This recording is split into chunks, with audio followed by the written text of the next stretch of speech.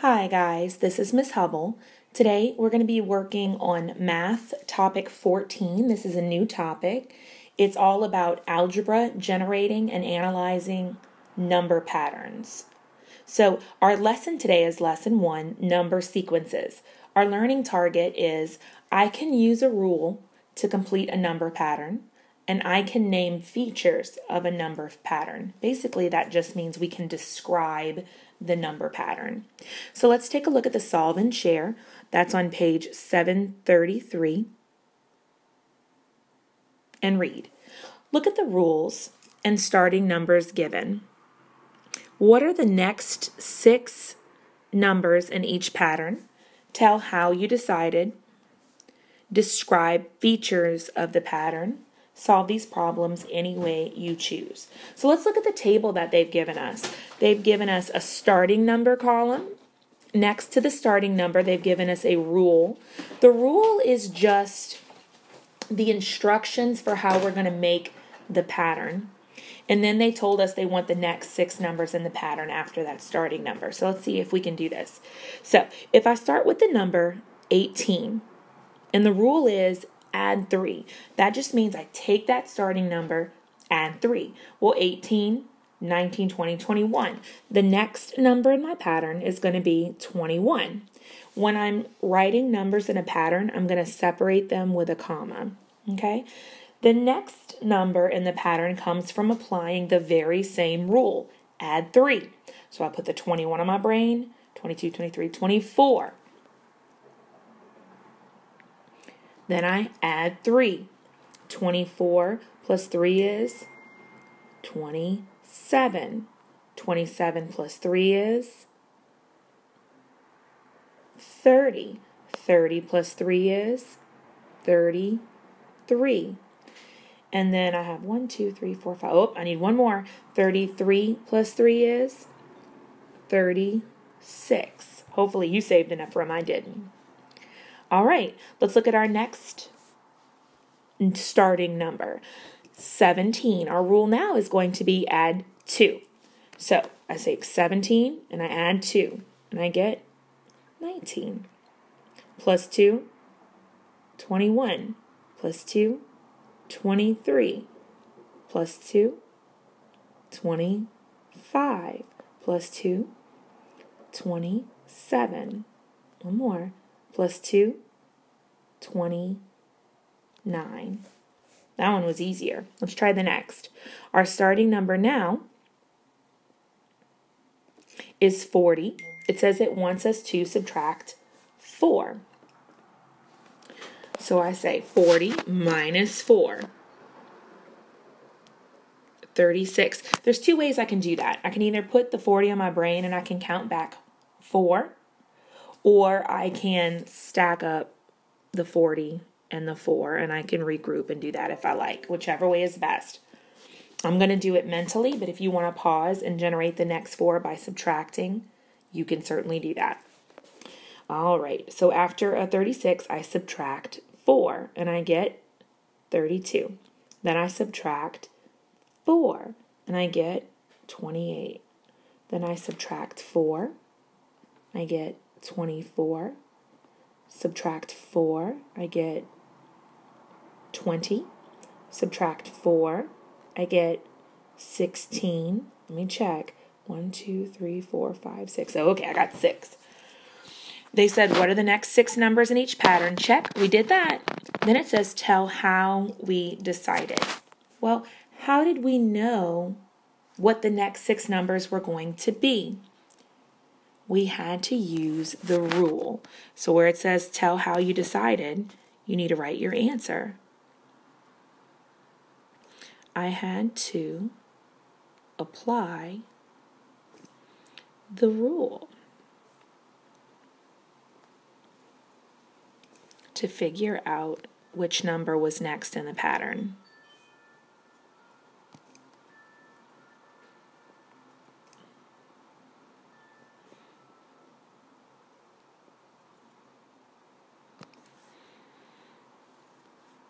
Okay, now the next part is for sure the hardest part of this lesson. hard, but it's the hardest because the rest is pretty easy. They want us to describe features of the patterns. A feature of a pattern is just something you can describe about that pattern. Some of them are a little obvious, some of them are a little more difficult. There's usually more than one feature of a pattern. So let's start with number 1. That was where we did 18 and added 3. Let's look at the pattern. We had 18, 21, 24, 27, 30, 33. One feature is that this is an increasing pattern. I knew it was going to be increasing because it was an adding rule. Another feature of the pattern, look at the number 18. 18 is divisible by 3, meaning 3 is a factor of 18. And since 18 is a multiple of 3, and I'm adding 3 every time, every number in the pattern, I'll use the symbol for number, I hope you don't mind. Every symbol in the pattern is a multiple of 3. What about odd and even? Let's look at those numbers. 18's even, but 21's odd. 24's even, 27 is odd. 30 is even, 33 is odd. 36, oh, it looks like it alternates even, odd. The pattern alternates between even and odd numbers. Okay? So we described 3 features of that pattern. Let's look at the next. Number 2 was, that was 17, and we added 2 each time. So it went from 17, 19, 21, 23, 25, 27, 29. Well, again, it's an adding rule, so this is another increasing pattern.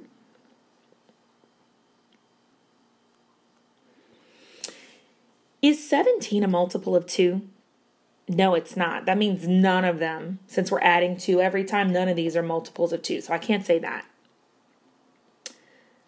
I do notice that they are all odd numbers.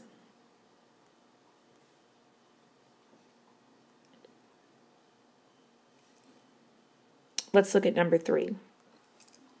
Number 3, our starting number was 40, and we subtracted 4 every time. So it was 36, 32, 28, 24.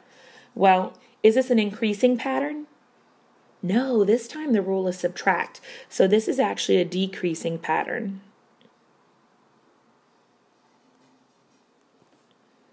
Okay, let's look at maybe multiples or factors.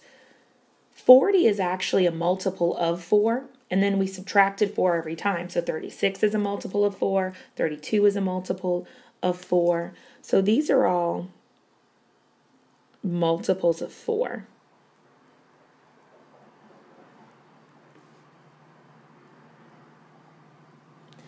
Then it's, what about odd and even? 40 is even, 36 is even, 32 is even. And because I'm subtracting an even number from even numbers, they're all going to be evens. So we're going to say all evens. So we're done describing features of the pattern. We are done with this one. Let's take a look at our next problem here. Oh, actually, you know what I did was I saved a sample problem for you. It looks like here Rob did the same thing. He got the same answers as us. He said his first pattern, they were all multiples of 3. Hey, we said that. And then for his second pattern, he said they were all odd. Hey, we said that. And for his third pattern, he said they were all even and they were all multiples of 4. We said both of those. Good job, guys. All right, let's look at our look back problem here. It says, create 2 patterns that use the same rule, but start with different numbers. Identify a feature of each pattern. For example, tell whether the numbers are odd, even, alternate. Okay, so we need to make 2 patterns, same rule, different starting numbers, and then we need to tell a feature of each pattern. We could do that. They didn't give us the rule. It looks like we can make up our own rule, so that's pretty cool. Let's do that. We did adding and subtracting. We didn't do any multiplying. Why don't we say our rule is multiply by 2. And it says it wants us to do different starting numbers. So let's start with the starting number 1. No, let's start with the starting number 4. Let's start with 4. I like that. Now every time we're going to multiply by 2. So let's say 4 times 2, and we get 8. 8 times 2, and we get 16. 16 times 2, and we get 32. 32 times 2, and we get 64. Let's stop there.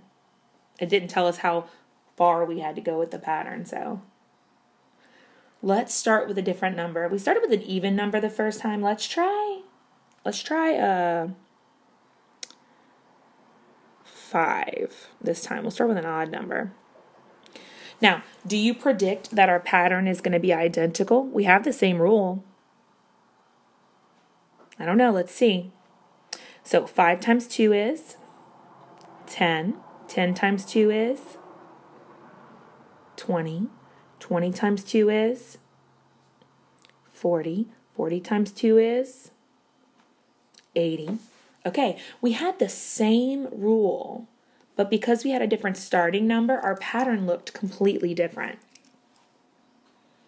Now, it says identify a feature of each pattern. So what is going to be a feature of our first pattern? Let's see. 8, 16, 32, 64. Are they all even, all odd, or do they alternate? These are all even numbers. Do you know why? We're multiplying these numbers by 2, which means all of these numbers are a multiple of 2. Anything that's a multiple of 2 and 2 goes into it, it's going to be an even number. We know that already from fractions. Let's look at our next one. We had 5, 10, 20, 40, 80. Well, they're all evens except for the 5. They don't alternate between odd and even. They're all even after the 5, but the 5 isn't even. So our feature here is after the starting number,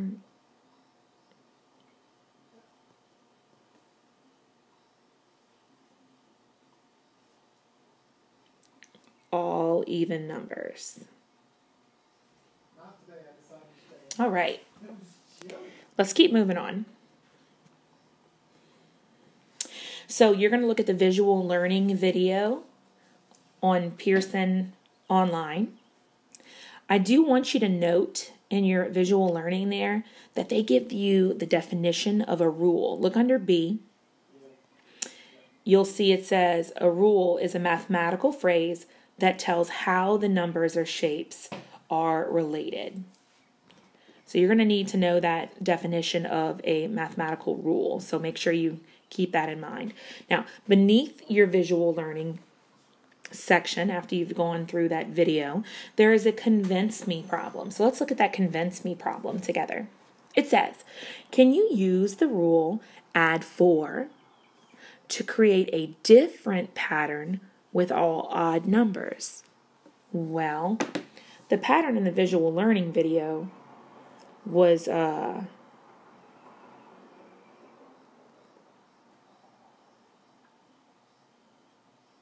3 to 7 to 11 to 13. Those were all odd numbers. Can we create a different pattern with all odd numbers? Well, they had to use an odd number to start to get all odd numbers. So I'm thinking if we want to get all odd numbers, we're going to have to start with an odd number 2. But I don't want to start with 3 because then it's not a different pattern. It's the same pattern. So let's see. What's another odd number that's not 3? Can't start with 7, 11, or 13. How about we start with 1 or 5? Doesn't matter. Let's try starting with 1. So 1 plus 4 is 5. 5 plus 4 is 9. 9 plus 4 is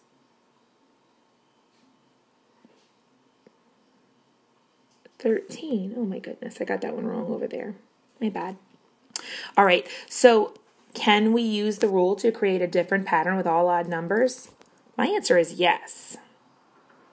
Period. But then it says explain. We just had to use a different starting number.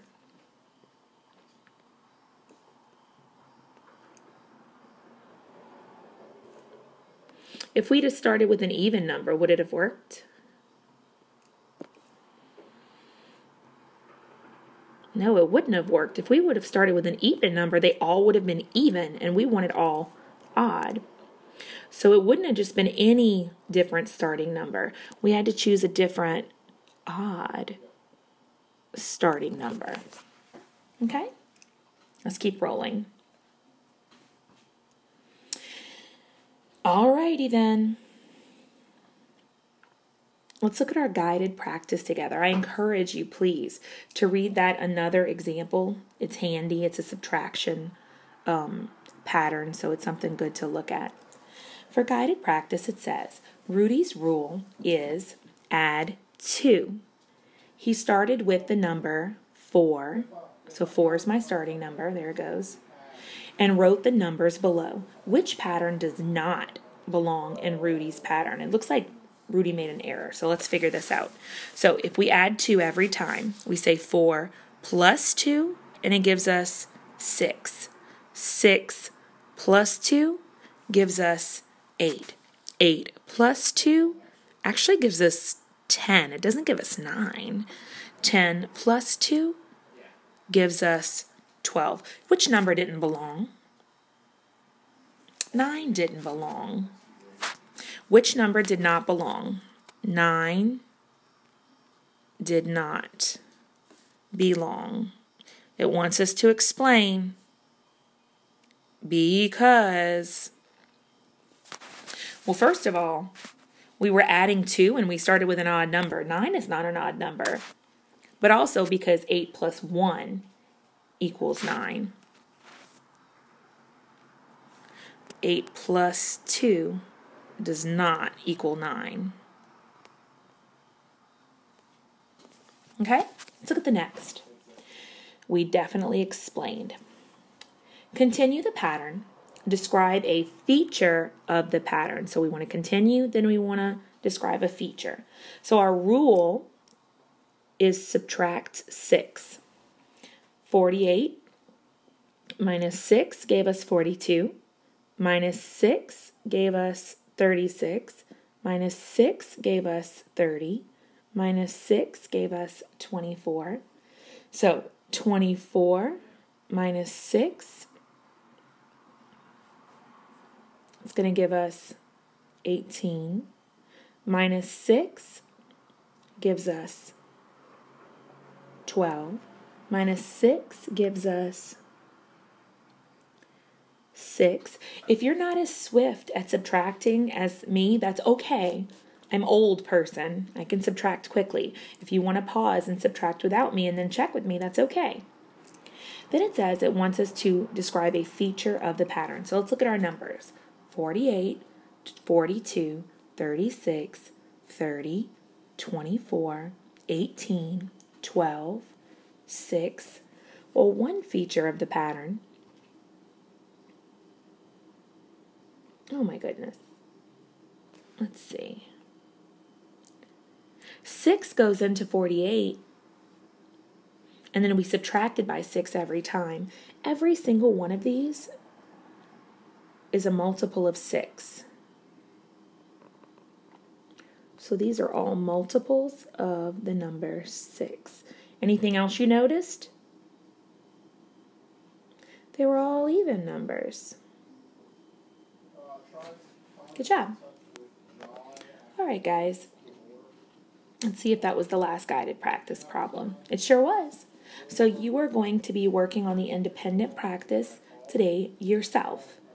Look at the instructions. They want you to continue each pattern, and they want you to describe a feature of each pattern for this first section. So that's 2 parts. Continue the pattern first, and then in the space underneath, they want you to describe a feature of each pattern. Just A means just one feature for each pattern.